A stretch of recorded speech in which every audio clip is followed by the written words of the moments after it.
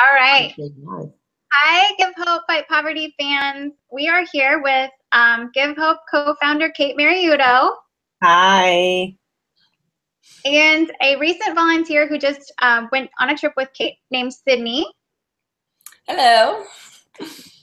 And I'm actually going to let Kait and Sydney take the wheel today because they traveled together on the trip, so they'll have a lot more to talk about with each other. So we're going to talk about their latest trip to Swaziland, and Sydney's just been communicating with us before we went live about how she wants to continue helping, so that's always our hope and dream too. That's the #1 goal. Yeah. Okay, so I guess it's been I don't know. We traveled last summer together at the end of the last August. the whole year, which feels like yesterday, by the way, but yeah, that's okay. And you actually had a great opportunity to travel to travel to Cape Town beforehand, before you came to Swaziland. So we're going to talk about that a little bit too, because that was a really nice experience that you got. That actually, I think you might be one of the only people that did that before you went to Swaziland. So let's just start. What inspired you to travel to Swaziland? Okay, so I had never heard of Swaziland specifically before Give Hope Fight Poverty. So I was more or less just looking for like a missions trip in general. I was just really interested in going on a missions trip. And I was doing a ton of research on my own, just like Googling missions trips, and I kept coming across like these groups of 40 and 50 people that would go on these like massive trips to places, and they would have so many rules where like you can't touch the kids and you can't really play with the kids, and it's very separated almost. And so finally, like one of my friends, she had gone on a trip in the past. She actually told me about Give Hope Fight Poverty, and you guys are located in my hometown, which was like perfect. And then I started researching you guys a little bit, and then I kind of came across Swaziland from you guys, and it was awesome. Nice. And I just loved how tiny like those trips were. Yeah. You know, like 4 to 5 people. Yeah. And I mean, being a leader of said trip, I also enjoy it that way too. Yeah. So when we were there, it was actually one of the very beginning of our sponsorship of Seitu, and I know that like his hardworking self really like touched you and inspired you. So could you talk more about him, or like what it was about him, or even any other of the kiddos that you like just still think about, because it has been a handful of months now. So who's still hanging out there? So I would say a couple of them besides Seitu would be like Pilo and Mazwi. They're like those 2 kids. I don't know. They're like the happiest 2 people. So I loved being around them. But with Seitu specifically, we hung out with him for like an entire day one day. And me and him, he loved my camera. He had never seen a camera, like a big DSLR, like Nikon camera. And so he loved the camera, and he was asking me all these questions, and I gave him the camera, taught him how to use it and everything. And he just went around for like 4 or 5 hours, just like teaching the other kids how to use my camera. And I loved that he was so interested in it. So he was. And he's got a good eye too. Yeah, no, he was taking like phenomenal pictures. I'm like going through them afterwards, and I was like, Seitu, you've taken like way better pictures than I've taken pictures. Like he was making fun of the other kids. Like you can't even take them. Like I'm so much better. I was just like, oh my goodness, it was so cute. It was, and I remember, picking you guys up after that day, and then, having met Seitu at the very beginning, being kind of shy and reserved. And then by the end of the day, he had just really opened up specifically to you and the other volunteers, which was wonderful. Yeah. So, you like I said, you traveled to Cape Town beforehand. And what do you think about the differences between the 2 areas, being on the same part of the world, same continent, but different worlds, I suppose, at the same time? Yeah. So I don't even know how, it's so difficult to explain. Like, I would say the best way to explain it is just that they both have a very developed like downtown central area, which I just find fascinating. And then like no one really knows when they stay in those central areas, like what it's like on the outside, because I would even find myself in Cape Town kind of going to the outskirts and seeing like much more like poverty stricken areas. And like, you can just tell when you hit that wall, where, you know what I mean? Like things just kind of change. And I saw that in Cape Town as well. But I think the best way to explain it is just like in Cape Town, it seems like people are living they're living below their means. But in Swaziland, it's like you're fighting to survive. Like you're not just living with too little of money, but you're fighting to live until tomorrow, and it's a different feeling for sure. It was very different than Cape Town. Yeah, I bet.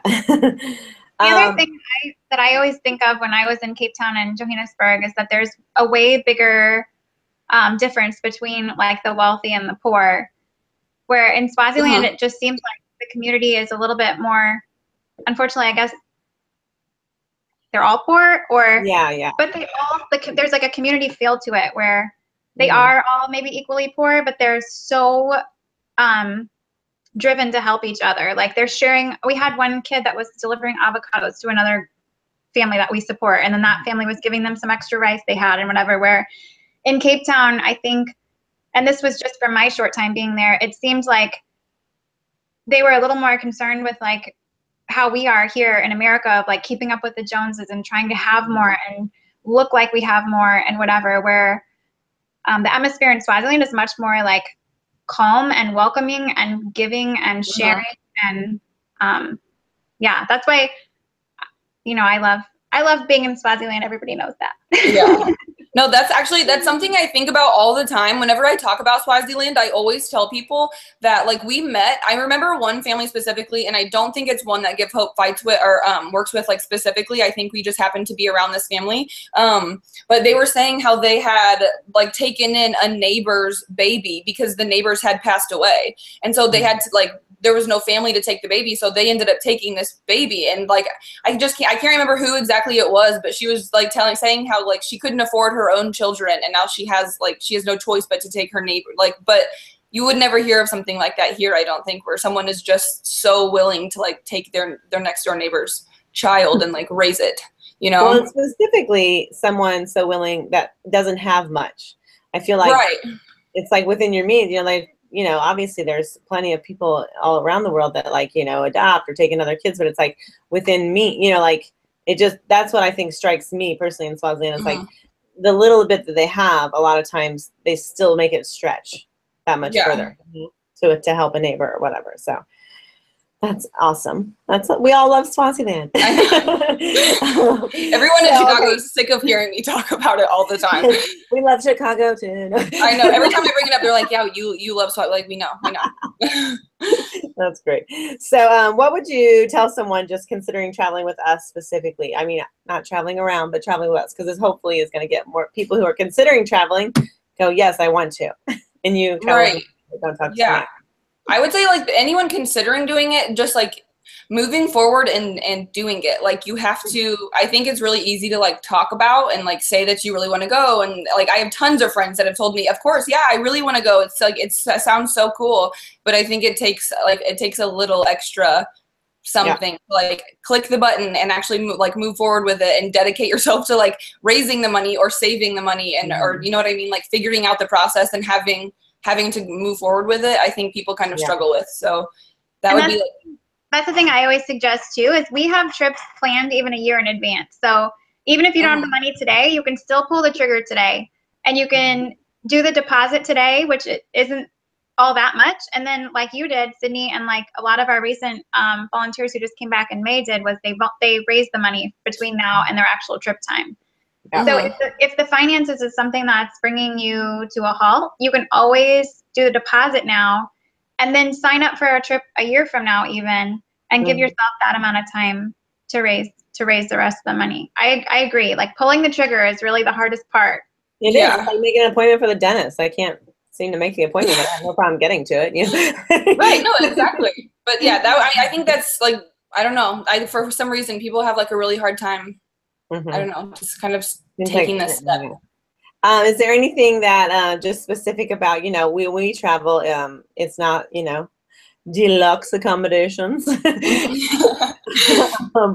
but you know, they're fine, they're lovely, and you know, we don't eat, you know, like it's the eating is definitely also really kind of what we do. Like, you know, how would you describe someone that's worried about like, well, wait, where do I stay? And I mean, I would say, I don't know if I was expecting like worse than other people would, but it was 10 times better than what I was expecting. Like I really I expected to be staying in almost like a homestead like the people that we were going to be helping. Like I really expected to be living like them, with them and stuff. So I was like really surprised that we had 2 bathrooms to choose from. You can go outside and shower, you can stay inside and shower and have like a full bathtub. We had a refrigerator so you can have like any cold food. And I mean, there's a grocery store with like complete like food, like regular food. Like I didn't think any of the accommodations were just like I couldn't do it. You know what I mean? Like my mom, who is very like clean and very like like I think she would be fine to go. And I think, you know what I mean? There's no real concern at all. And so just thinking a little more about like your trip in general and like what you took from it, what skills do you think that you took away? Like maybe professional, emotional, spiritual, like what do you carry with you, I guess? Yeah. I would say just like, I hate to say just like the cliche, but like you have like a different kind of an appreciation. And like, I think you expect it to be for like your stuff. Like you appreciate all the things you have, but like I appreciate like being around those types of people, like the types of people in Swaziland who have nothing but are so happy, and they're just like their life to them is perfect. Like they love every day. And so I think just like bringing that here and taking that and just realizing if they're that happy, then like I can't come back here and not be happy. Like, you know, you have no reason to be unhappy. Yeah. Appreciative for sure. Yeah, definitely. And then, you know, this is kind of the same thing, but just, I don't know, a random, from someone such as myself that can get a little emo deep or whatever.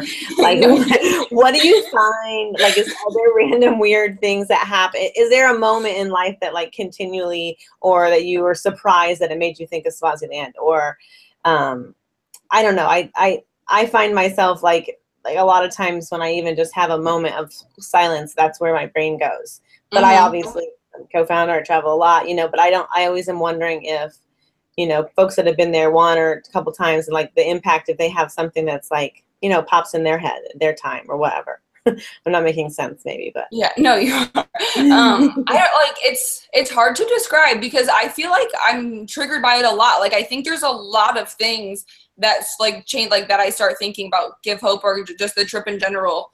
I feel like I think about it honestly, like seriously, like once a day. I don't know why. I don't know if that's weird. Like I think about it so often, and I think about it like every time I hear someone talk about Africa, South Africa, anything, like I feel like that's just where my head goes. And so anytime I feel like I can help, like just when like I'm traveling soon, so I'm just getting rid of everything I have, and I'm just like thinking constantly of like what I can give and what I have and like what I can do. And I think that's like my brain didn't used to go there, and now it just kind of goes there, like naturally almost. Well, that's a great thing too that you were just saying is I think a lot of people think they have to have a lot of money to be able to be helpful, or they have to have, you know, time to be able to go to Swaziland with us to be helpful. But a lot of the things that are helpful are things that aren't money necessarily. Like Kait just donated her old phone, and we can put a Swazi SIM card in it, and it can work in Swaziland. And that can be not only like a safety thing for our kids to have access to that, to be able to call our local leaders, but it's also something that they can use for educational purposes.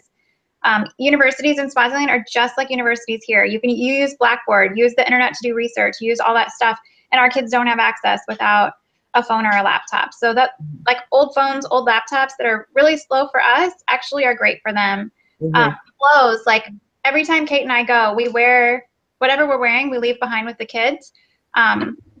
They all get to pick through it, you know, and keep stuff. But then Pilo, the one you were talking about earlier, she actually has a clothing resale business now where she sells our American clothes for cash.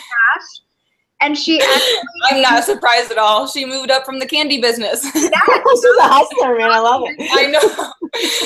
I asked her how she sells it, and she said she goes door to door with this bag of clothes and shoes from us and sells it. Last time she made enough money to send her and Mazwi to an Easter church camp, and she was so excited about it. So, you know, Kait and I have a limited amount of clothes, and we go all the time. And so we often, even just old clothes that people have, like we can use those. We can wear them when we're in Swaziland, even if they don't actually fit us. Like Kait and I look goofy when we're in Swaziland because I wear things 10 sizes too big, and Kait wears blazers as jackets because she wants to leave them behind for the kids, you know? So they make a good we'll take pretty much anything. Like we're doing a shoe drive right now, and we turn the shoes into cash, whatever shoes we can't take to Swaziland. We've raised about $1,300 now off of people's old shoes. Book drives, we raised a few $100s on books that we can't take to Swaziland, like adult romance novels and things. And then the other buses that we can't take, of course we do. So we're always able to use your old junk, basically. So anybody who's looking to purge, like Sydney's doing right now, like we can definitely. Yeah. And every once in a while we get something donated that maybe you wear for 2 trips because it's that great. But just maybe. I don't have any. I'm trying to think of any more. I don't know if I have any more questions. Annie, I'm trying to think of the other. Like Sydney, what do you have anything else you'd like to share? I really about don't. I really don't. I just think, I don't know. I would tell anybody just to go for it, like to do it. I always recommend traveling to, if you can, if you have the means and the time to travel before or after Swaziland as well. It's a great opportunity just to travel. But yeah, I think everyone should just go for it. Don't be afraid of Annie and I's amazing driving. What did you say? I'm sorry. I said, don't be afraid of our amazing driving. The driving in Swaziland? Yes. Oh my gosh, it's terrifying. Don't say that. But it's okay. There was a couple times where we had to just get out and walk because it was just going to be like easier. Just, yeah. If you're afraid of walking. No. All right, well, we're going to tag Sydney so that you guys can contact her. You guys know you can contact me and Kate anytime, but sometimes people like to contact volunteers to get, Kate and I sell this night and day because it's, right. passion. So you can always contact Sydney and get a non-biased view, which right. And thank you so much, Sydney, for being with us. Yes, yeah, thank you, Sydney. Absolutely.